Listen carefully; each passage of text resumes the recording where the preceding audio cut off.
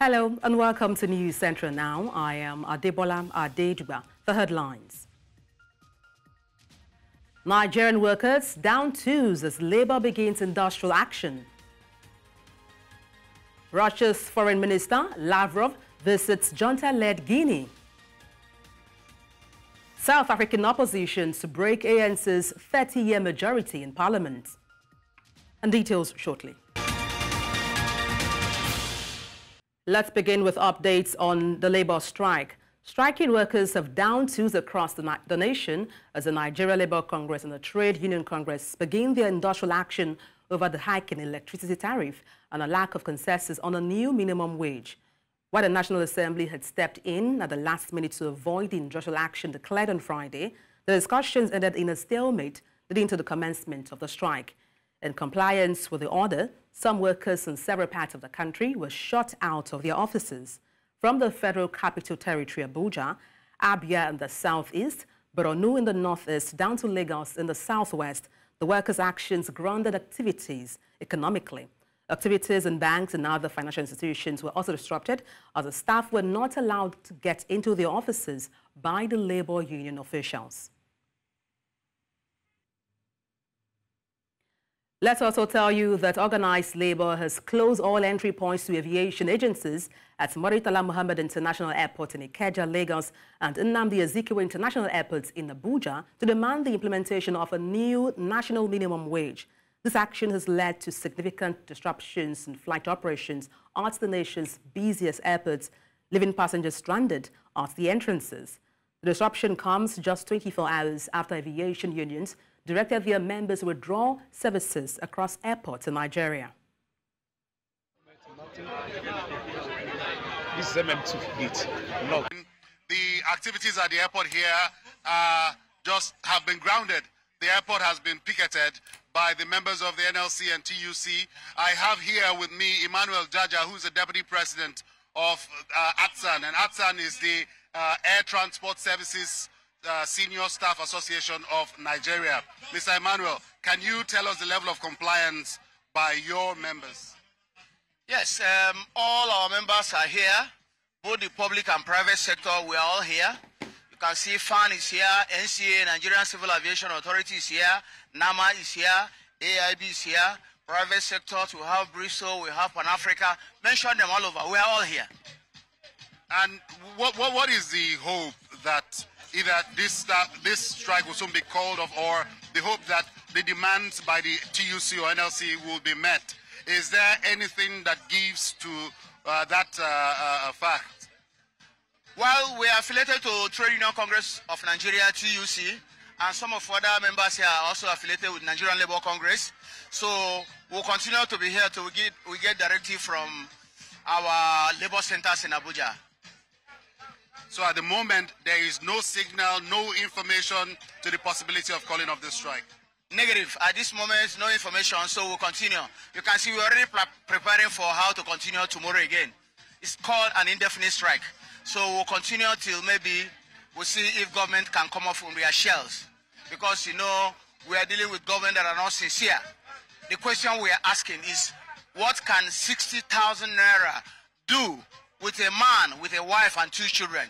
Usually, what we usually have in the past is a man, a wife, and 4 children. We have reduced it to 2.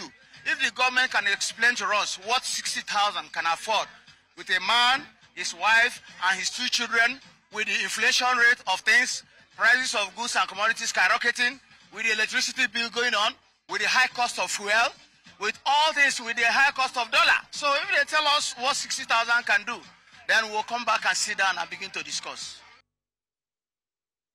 Abia State's workforce have embarked on an indefinite industrial action in compliance with the directive of the National Labour Union. The state chairman of the Nigerian Labour Congress, Ogbonnaya Okoro, and the company of some labour leaders were in some government establishments to enforce compliance.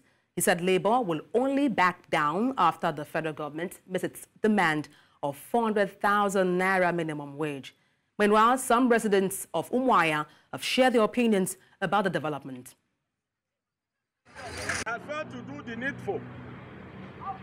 After a long, protracted meeting with the organized labor, NLC and TUC, the federal government in their own self have failed to be considerate. They have failed to take the welfare of workers of Nigeria into consideration. And the joint labor force, the NLC and TUC, have directed for a total shutdown all over the nation, both federal establishments, state establishments, local government, private sector, be it in the parastatals or agency, they are all involved. Wanted to work, and the labor people are around, you didn't enter the office, everywhere. In Borno State, the Nigerian Labour Congress and Trade Union Congress have enforced a compliance with the indefinite nationwide strike. The Borno State chapter denied the head of service access to the state secretariat and locked down various government agencies, departments and parastatals. Our correspondent Umaru Kirawa brings us updates. The strike action comes amidst unresolved issues between the labor unions and Nigeria's federal government. Leadership of both the NLC and TUC in Borno State, in company of some labor leaders, were in some government establishments to enforce compliance. Agencies, departments and parastatals have been effectively locked down, grinding government operations to a standstill. There is total compliance with the workers of Borno State. Where we visited, we were able to visit one of the federal institutions, Federal Training, Industrial Training Fund, where we met them working and we asked them to leave. We've chased them out, we've locked the gate and asked them to leave the premises. So based on our assessment today, there is total compliance. We don't have problem, and then the monitoring will continue up to tomorrow, up to the end of the strike. As the strike enters its critical phase, there are growing calls for swift action by the federal government to address the grievances of the workers and restore normalcy. It's sad, but on a good note, we're happy that Labour are trying to put things in place. But on a sad note, we're trying to make travels, and this is so crucial. We call on the required entities to ensure that this is put in place. Grounding travel has a lot to do with the entire economy of the whole nation. So we call on the required people to have to do things quickly. It's sad that everyone is here to travel and then everything is grounded. So sad. Sad. What a nation like this. Sad. This strike has effectively shut down administrative activities across Borno State, as public servants have been forced to withdraw their services. We have been with you since in the morning. We went to the Musa Osman Secretary. In fact, we even denied the head of service and the secretary to the state government entering to the secretariat. However, there was vehicular movement and businesses ongoing in the state capital, with hospitals providing skeletal services. We'll go and relax and then continue receiving report from various affiliates so that tomorrow we pick from where we stay. Where there is challenges, we continue from there. The Nigerian workers are protesting the non-implementation of the new minimum wage and other unmet welfare demands by the federal government. The Borno State head of service was denied access into the state secretariat here in Maiduguri, the Borno State capital, and the organized labor maintained that until matters are settled, such effort will be continued within the state and beyond. In Maiduguri for News Central, Umaru Kirawa. There was total compliance of the nationwide strike by the organized labor in Asaba, Delta State, South Nigeria.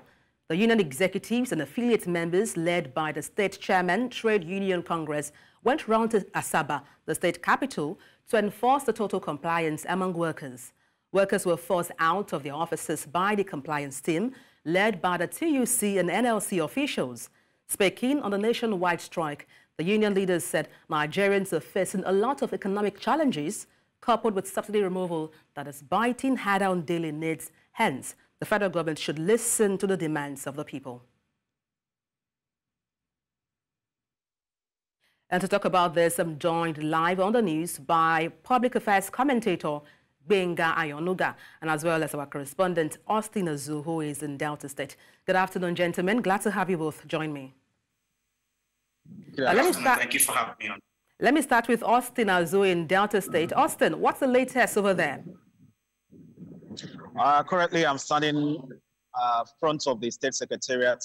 The place is totally locked down. And as usual, this place ought to be a beehive of activities at this time of the day, because it's expected that civil servants might be making their ways out of this secretariat complex.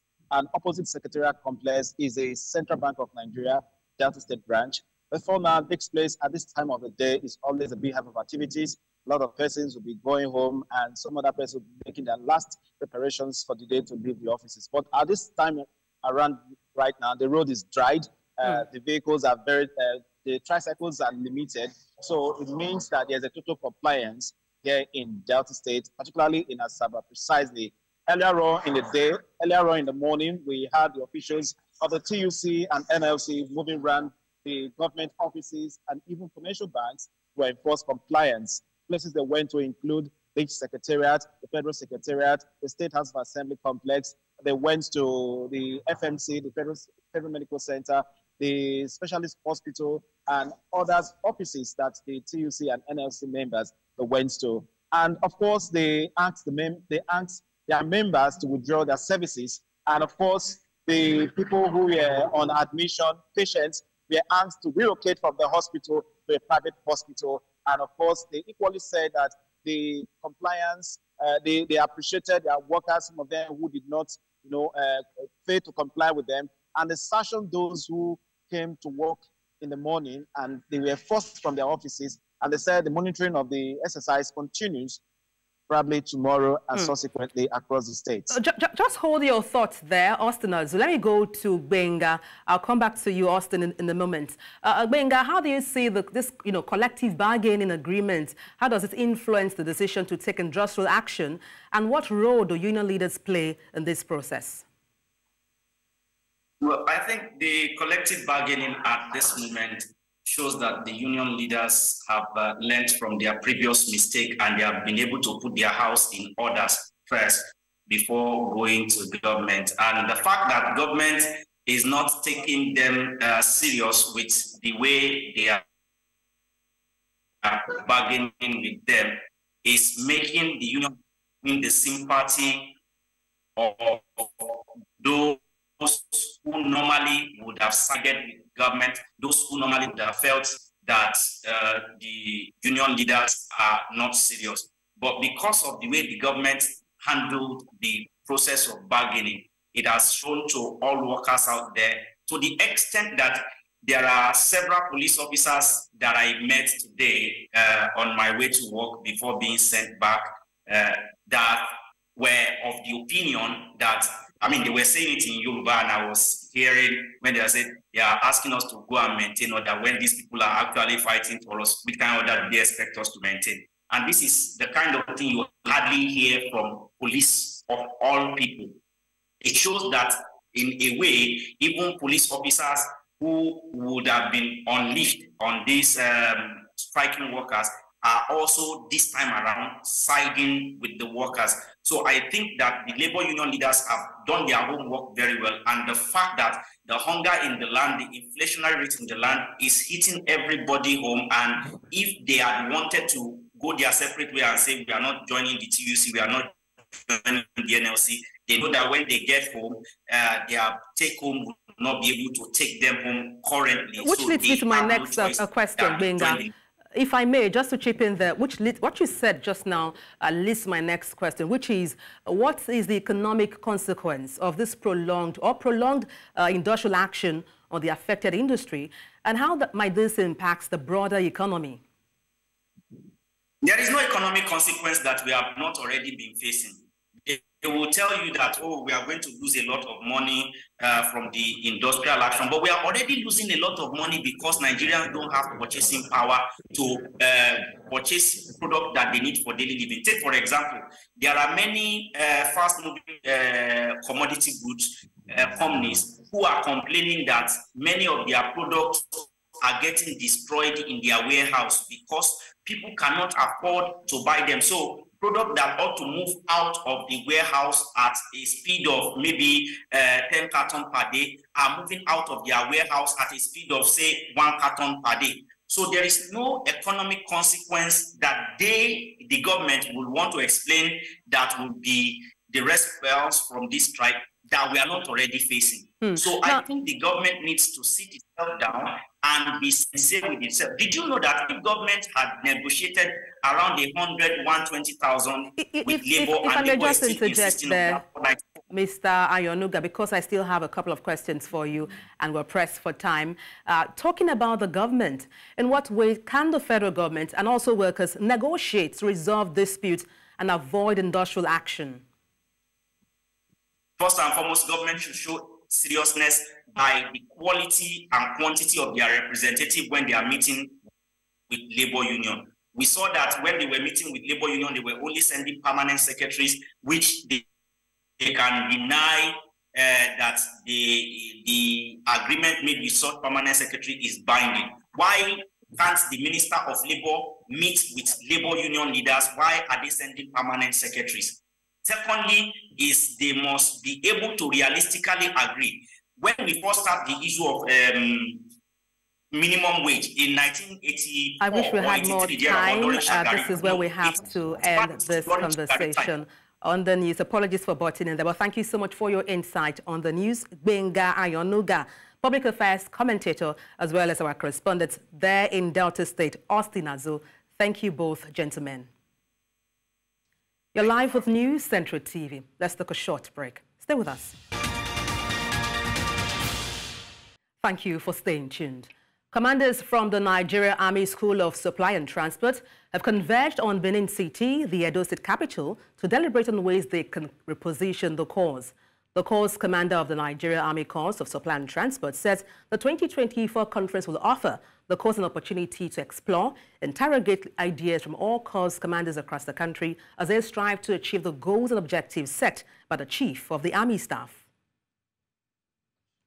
The Corps Commander Supply and Transport Conference provides an avenue for all supply and transport officers across the country to come and reassess their performance towards achieving the command philosophy of our Chief of Army Staff, Lieutenant General T.A. Lagbaja, Nigerian Army Medal, to ensure that our activities, our work, our thinking, our preparation, and our training are all geared towards optimally delivering on our tasks and responsibilities, but heavily guided by his command philosophy. Flooding has been the most common perennial disaster in Nigeria, especially between 2012 and 2022. Floods usually have a devastating impact, especially on the poor and vulnerable population who live in lowlands and along the riverbanks of the River Niger and Benue across Nigeria. In this report, News Central's Austin Azul seeks to examine preparations of those living in flood-prone areas ahead of this year's predicted flood by the Nigerian Meteorological Agency. The Nigerian Meteorological Agency had in the first quarter of the year predicted severe flooding along the coastal region of Nigeria, with early warning to those living along the riverbanks of the River Niger and Benue to heed early warnings to mitigate its impacts. According to experts, the worst flood incidents were experienced in 2012 and 2022, when hundreds of thousands of homes, public utilities and farmlands were destroyed, resulting in several deaths. According to the World Bank Global Rapid Post-Disaster Damage Estimation Assessment, the total economic damage to residential and non-residential buildings, infrastructure, the productive sector and farmlands from the 2023 floods was estimated at $6.6 billion. While the 2012 and 2022 floods were caused by the release of excess water from the Lagdo Dam in Cameroon, others were attributed to the indiscriminate disposal of waste materials, especially on waterways, drainage channels, and buildings on floodplains, which made it difficult for the free flow of water at the peak of rainfall in the country. But how are those living in flood-prone areas in Delta State taking NIMET's prediction and warnings? But what we are doing is that, let's assume that you are planting about, say, 2,000 seedlings of yam. You understand? Because of the flood, you will plant only 1,000. So that when the flood comes, you'll be able to harvest them and take them, whether they are ready or not ready. We are sorry for the flood too much. We don't need the flood too. So if you people can do the flood, make it no come, we will like them because we are sorry for it. We are preparing actually, just like the information is spreading. But we are expecting that the government will assist in any way possible, knowing fully well that will be a proactive action to see where, in terms of if everything becomes so intensified, whether some villagers can be located to some other places. In the same vein, the state government has said adequate, coordinated and effective flood mitigation strategies and preparedness have been put in place across the state to avert casualties and destruction of farm produce and property. We've reached out to those who are living in flood-prone area. We've reached out to directors in general, and we are still consistently sensitizing the general public. So we are prepared. The committee, His Excellency, set up last year. The committee is still fully intact. They will be the one to take charge when the time comes. Since flooding has become an annual disaster that has continued to ravage homes, farmlands and property, consuming citizens' lives in the process, the federal government and relevant stakeholders should come together to develop a roadmap that will provide a lasting solution to the perennial flood disaster, to build more dams at the tributaries of the River Benue, as well as dredge the River Niger to curtail excess water released from the Cameroonian dam that has continued to wreak havoc on the country. In Asaba, for News Central, Austin Azu.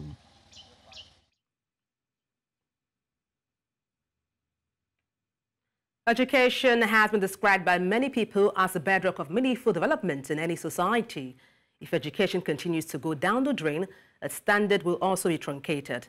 And this was the crux of the events at Kanem local government area of Plateau State, where 2 blocks of classrooms were built and presented to a community that has never had one in its history. Our correspondent Chizoba Anyonwe tells us more. It is usually said that children are the leaders of tomorrow. Unfortunately, it seems to be mere words on the lips of many people in our society. If not so, how would one understand that governments have come and gone, yet this community has existed for many years without a single classroom? Instead, pupils, or rather children in this case, gather under trees for learning to take place. This is probably what moved the Commissioner for Local Government and Chieftaincy Affairs in Plateau State to pull this stride in this community. Despite blocks of classrooms, he pledged to do more. Definitely, because we have come up with this structure, we are going to give them uniforms, give them writing materials, give them books. We have done that in the past within the local government, so I'm going to give them a lot of books that will aid them in their writing. Thinking about the partnership where the private and public sectors synergize to improve the standard of education, some residents think it is a step that needs to be harnessed if education will be improved upon in Plateau State. I'm calling on all sectors, both private, individuals, parents, and even the civil society. We should put our hands together to support the efforts of the government so that education will stand in Nigeria, will stand in Plateau State. If the people can cooperate with the government, I think the time is now. I advise the people to cooperate with government so as to see how we move the state forward in terms of education. We also use the medium to call on the SUBEP to come to our aid by completing the remaining 4 classrooms with office to us. And if possible, if there is facility on ground, they should assist us, because right now you can see the primary school, there's no seat, no blackboard and other facilities that the student need it. Pledging to furnish the new classrooms, the chairman of SUBEB on the plateau says this intervention would aid in reducing the number of out-of-school children in the state. Certainly we have out-of-school cases of out-of-school children in Plateau State. And through such interventions, we'll be able to bring down the number. You know, we cannot eradicate it completely, but at least through such intervention, we'll be able to trim down the number. And that is what we're working on. That's the goal. Surely, the joys of these pupils will not be complete if these new classrooms remain empty without any form of furniture or learning aids, until the words of these stakeholders materialize into actions. In Jos for News Central, Chizoba Anyuwi. The federal government said it has commenced measures to ensure efficiency and reliability of health supplies procurement across Nigeria. This, they say, is to enhance health procurement systems as part of strategies to improve healthcare delivery in the country. Director General of Bureau of Procurement, Maman Hamadu, disclosed these at a pool procurement workshop in the Federal Capital Territory. Our correspondent, Emmanuel Bogodo, tells us more. These are relevant stakeholders comprising both government and non-governmental organizations brainstorming on ways to effectively use the pool procurement tool to enhance Nigeria's healthcare delivery system. Each one of us plays a critical role. The Director General of the Bureau for Public Procurement highlighted several initiatives put down by government for health procurement. Implementation of e-procurement platform, strengthening regulatory oversight, capacity building and professional development, and commitment to sustainable practices. Also, the Coordinating Minister of Health and Social Welfare, who was represented by the Permanent Secretary of the Ministry, says that the government has continued to work round the clock to improve procurement of essentials needed in healthcare sector so as to improve access to healthcare for all citizens. The Federal Ministry of Health has implemented several policies and strategies to strengthen our health products procurement and supply chain system through the years. And this is motivated by the desire to create a patient-oriented supply chain master to achieve high levels of efficiency and effectiveness in the delivery of medicines and other health products to the people of Nigeria. Other stakeholders present took time to highlight the importance of the pool procurement tool, especially in the health sector. Pool procurement is more than just a strategic approach. It's a transformative tool that can significantly impact our healthcare system when it is correctly utilised. By leveraging collective purchasing power, we can achieve economies of scale, ensure consistent quality of supplies, and secure better pricing. You can see manufacturers making investment because they want to support that procurement activity. And what that means is their capacity is improving. Some of them can look at what they have to expand. And ultimately, by doing that, you are contributing to economic development because you have suppliers. It is hoped that the outcome of this event will lead to more transparency in procurement exercises in the health sector and subsequently improve access to healthcare in Nigeria. In Abuja for News Central, I am Emmanuel Bagudu.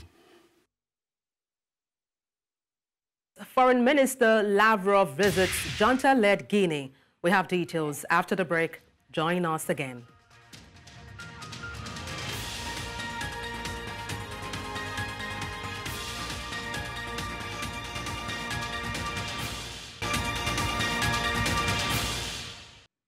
Thank you for staying with us. The news continues in West Africa, where Russian Foreign Minister Sergei Lavrov visited Guinea on Monday on the first leg of an African tour aimed at buttressing Moscow's influence in the continent. Russia, which has seen its relations with the West plummet after it sent troops to Ukraine in 2022, has sought to boost its influence in Africa in recent years. Russia's foreign ministry announced the visits on the Telegram social media app with a photo of Lavrov arriving in Conakry airport overnight, his first visit to Guinea since 2013. Lavrov is due to meet Guinea's junta leader Mamadi Doumbouya in power since the 2021 coup.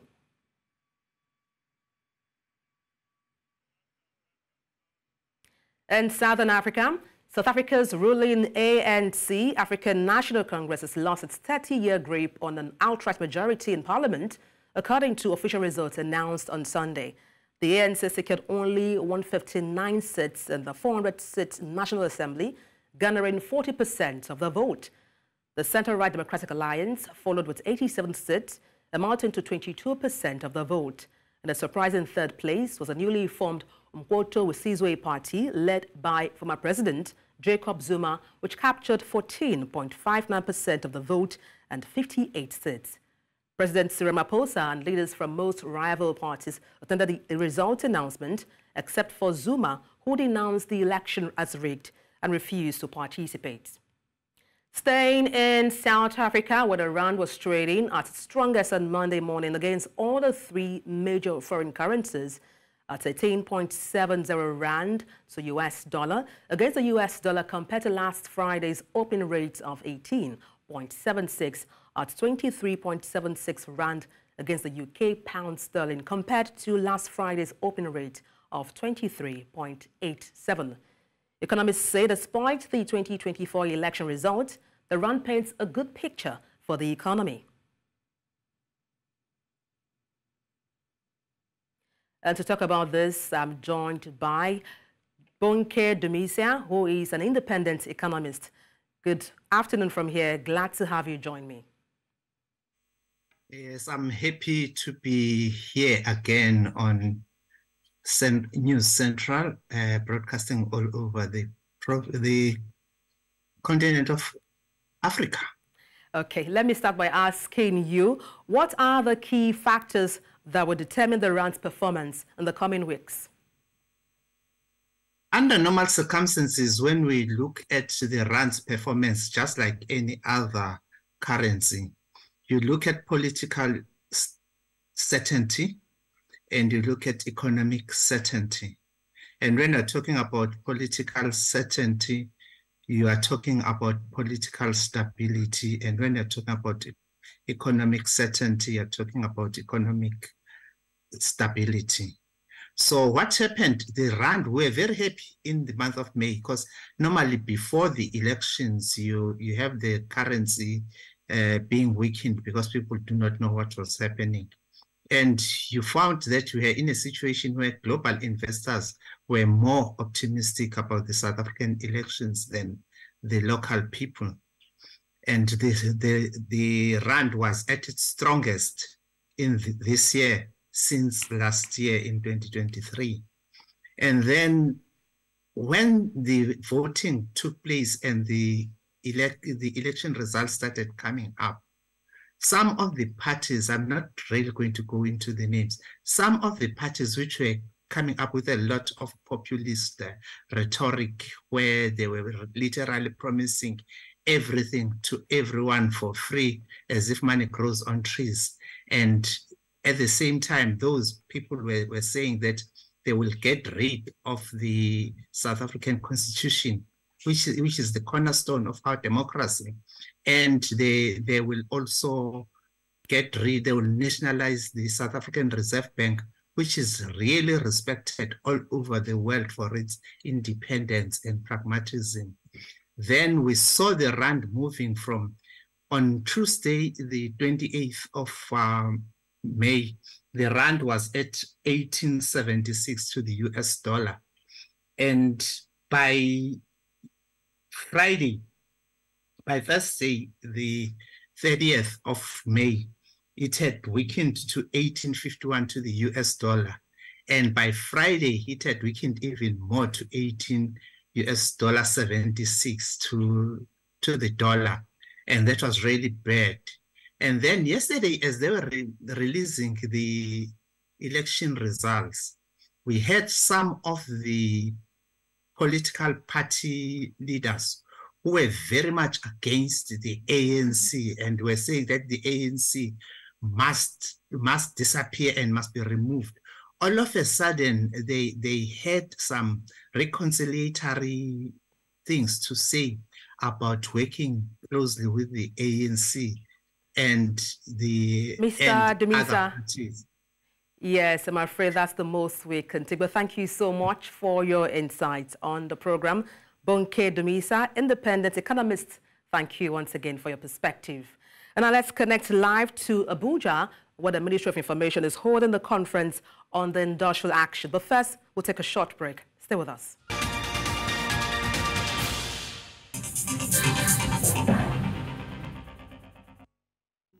Unsustainable regarding these minimum wage negotiations.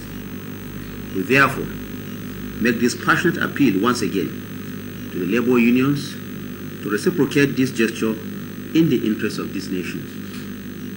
Thank you for listening. Thank you. With me, of course, here is the Honorable Minister of Labour, Minister of State Labour, and the Special Advisor to the President on Information and Strategy. Let me reiterate that we will continue to engage with Labour. We are waiting for them. We have extended invitation to them, and government will continue to engage with them in the interest of our nation.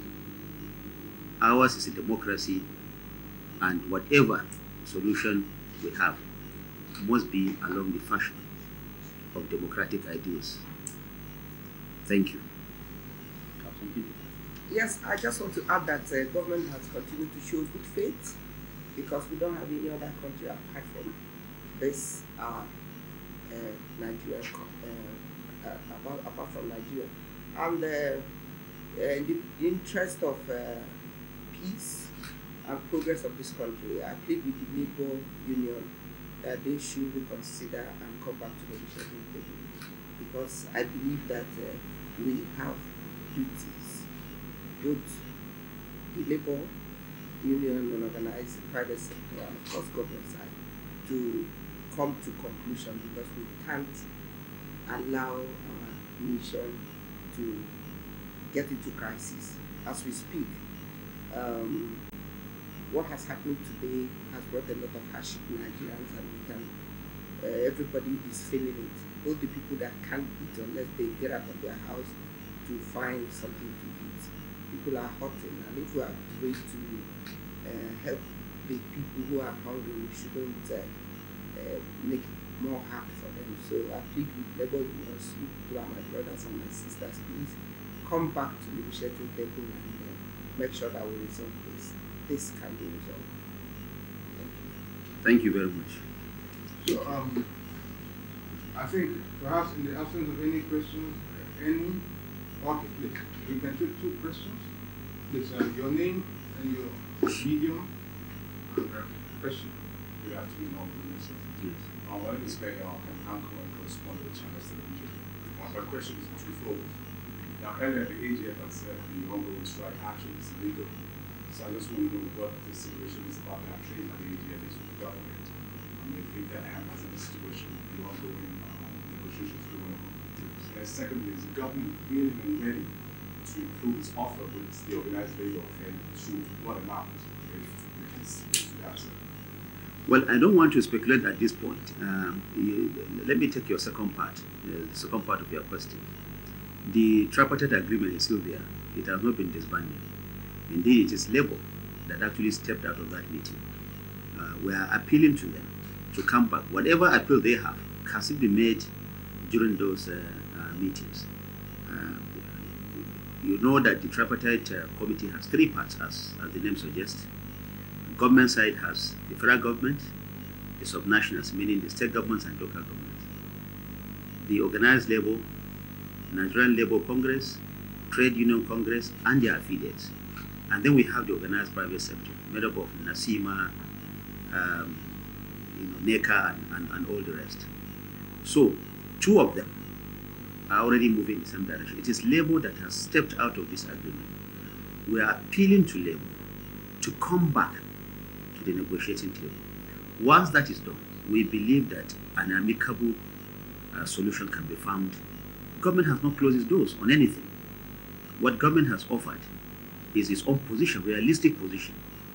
If Labour feels that that is still not okay, there's still an opportunity for them to come back to the negotiating table and talk to the other two parts of the committee. And then we believe that we are all Nigerians, and like the Honorable Minister here said, an amicable solution is available for all of us. We need to seize it, we need to take it. Strike is not the only way out. Now, the other part of your question regarding what the AGF has said. The AGF has given what the federal government position is, but at this point, what is important for all of us as Nigerians is to come together. We believe that this labor movement also means well for Nigerians. After all, the negotiation they are doing, according to them, is also on behalf of Nigerians. So let them come together, join hands with other parts of Nigeria, so that we can all come together and fashion out a correct wage regime, agreeable, sustainable, and doable for all. Thank you. Any other one? Okay, Ahmad. Your Excellency, sir, I know that in the past government had earmarked several sectors, irrespective of strikes. We know that these sectors has grave consequences, especially some of them national security implications, the aviation sector, the national grid, the transmission sector, and it's been agreed that even if there's a strike, these sectors should run in the interest of the country. But we have seen that in the last 24 hours, the national grid has been shut down, the airports have been shut down. How bothered are you as a minister in the government? Because this runs contrary to lay down what has been laid down in the past. Well, let me say that government is really bothered. It is the responsibility of government to protect lives and property of Nigerians. Indeed, that is the first role of any government. But let me also say that in the spirit of reconciliation, because we also want to forge ahead, we want everyone to come back to the negotiating table. Our emphasis is not on that now. Our emphasis is to appeal to labor, get them back to the table so that we can find a solution to the impasse. We don't want to go to who is wrong or who is right at this point. The position of government is that let labor come back to the negotiating table. We find an amicable solution. But I agree with you that federal government has the responsibility to protect lives and property and to ensure that every citizen has the right to free movement, to work, and to every other entitlement as enshrined in our constitution. But the emphasis now is to come together so that we can resolve the impasse. Thank you. That's all. Thank you. Any other? I just wanted to ask Honorable Minister. My name is Joshua Adams. I report for Radio Nigeria. Organizations such as the Sultan of Sokoto and CAN has also issued statements appealing to labor to shelve its action. What would be your appeal to leaders of notes, fathers of the country, to impress on the organized labor in this respect? Well, my appeal to them, like you have said, they have already started. Like you have said, the Sultan of Sokoto and the representative of the Christian Association of Nigeria has made this passionate appeal already to labor. We want to call on all other leaders to please impress on labor that this is our country, all of us as stakeholders in this project called Nigeria. When the national grid goes off, it is not about APC, PDP, Labour Party, or any other party for that matter. It is about Nigeria. The national grid that is available is not along party lines, it's not along religious lines, it's not along ethnic lines. This is about Nigeria. So when Labour takes action, it affects all of us. My appeal to leaders all across this country, religious, political, social, opinion, whatever leader is there, to appeal to Labour to reconsider their position, come back to the table so that together we can fashion out what is best for our country. I think this is the message that we need to put out there. Thank you. Thank you, everyone. Thank you so much for coming around. We sincerely appreciate it.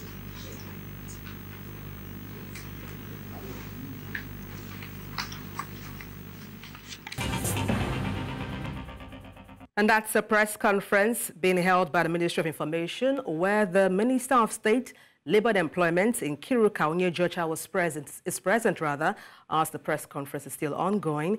And they talked about the need for Labour to reconsider extending an olive branch to Labour for negotiation and to call off the industrial action. And that's all on the news of this hour. Before we go, let's take a look again at some of the major stories. Nigerian workers have down tools as Labour begins its industrial action. Russia's Foreign Minister Lavrov has visited junta-led Guinea. We also told you that South African opposition has broken ANC's 30-year majority in Parliament. Send your eyewitness report to the WhatsApp number on the screen and follow us on social media. We are at News Central TV. You can watch us live on DSTV, channel 422, Star Times, channel 274, Avo TV, and YouTube. Many thanks for watching. I am Adebola Adejuba.